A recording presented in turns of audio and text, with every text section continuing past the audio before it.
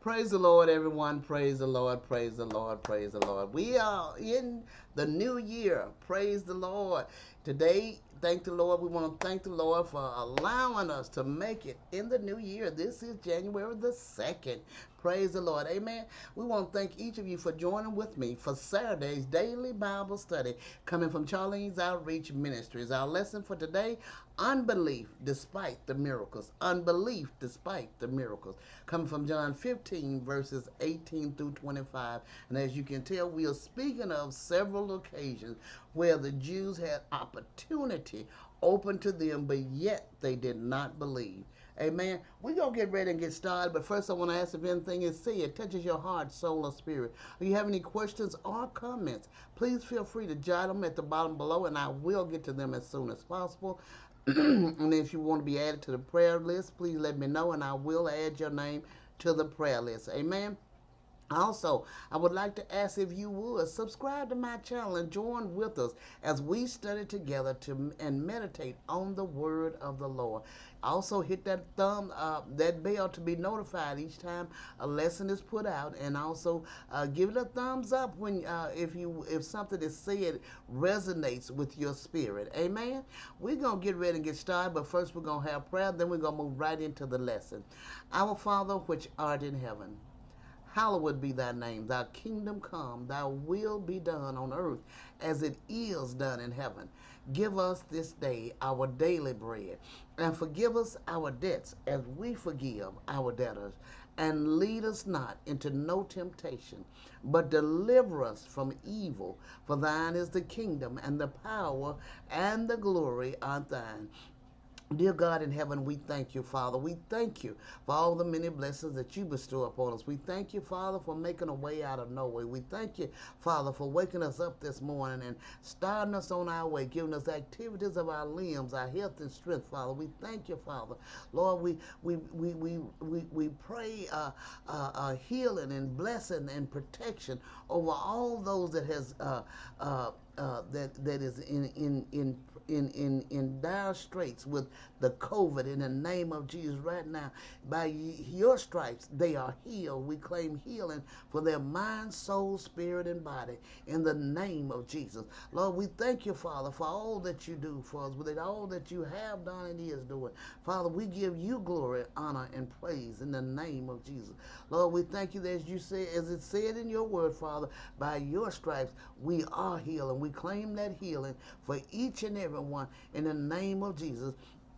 Now, under the sound of my voice, that they shall be healed in the name of Jesus. They shall walk in that healing and give testimony and glorification unto you, Father, that you are the one that healed and made their body whole in the name of Jesus.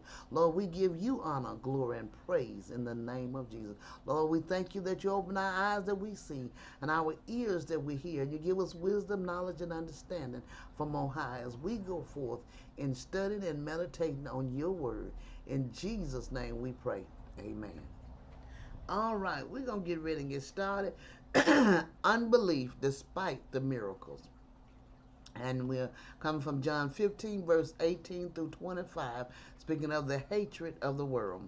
And the scripture lesson text read, if the world hates you, you know that it hated me before it hated you. If you were of the world, you if you were of the world would love his own. But because you are not of the world, but I have chosen you out of the world, therefore the world hateth you. Remember the word that I said unto you, the servant is not greater than his Lord. If they have persecuted me, they will also persecute you. If they have kept my saying, they will keep yours also. But all these things will they do unto you for my name's sake, because they know not him that sent me. If I had not come and spoken unto them, they had not had sin. But now they have no cloak for their sin. He that hateth me hateth my Father also. If I had not done among them the works which none other man did, they had not had sin. But now have they both seen and hated both me and my Father. But this cometh to pass, that the word might be fulfilled that is written in their law, they hated me without a cause. Amen, amen. Powerful lesson we have. It said we are talking about Jesus predicts the world's hatred. Amen. And the commentary says the disciples were not to be surprised or disheartened, as we are not to be surprised or disheartened when people it does not love on us about everything we do, because we are children of God, and because we are not following behind their footsteps. If they hated Jesus Christ, they will hate us as well. If they lied on him, they will lie on us. Amen. It said disheartened if the world hates them. The if does not express any doubt that this would happen. It was certain. The world hated the Lord, and it will hate all who resemble him.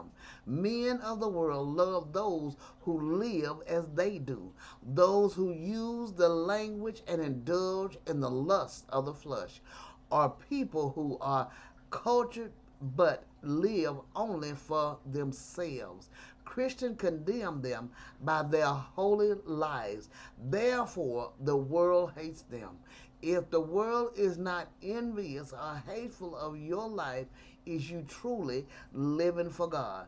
Are you doing that which is different, that which is unique, that which is special in front of them? Amen. And within yourself. Amen. Here, servant literally means slave. A disciple should not expect any better treatment from the world than his master received. He will be persecuted just as Christ was. His word will be refused just as the Savior's was. This hatred and persecution is for my name's sake, says Christ. It is because the believer is linked to Christ, because he has been separated from the world by Christ, and because he bears Christ's name and likeness. This is what we are to bear his name and his likeness by following in his footsteps. Amen. The world is ignorant of God. They do not know that the Father sent the Lord into the world to be the Savior, but ignorance is no excuse. The Lord was not teaching here that if he had not come, then men would not have been sinners. From the time of Adam, all men had been sinners, but their sin would not have been nearly so great as it now was. These men had seen the Son of God and heard his wonderful words. They could find no fault in him whatever, yet they rejected him.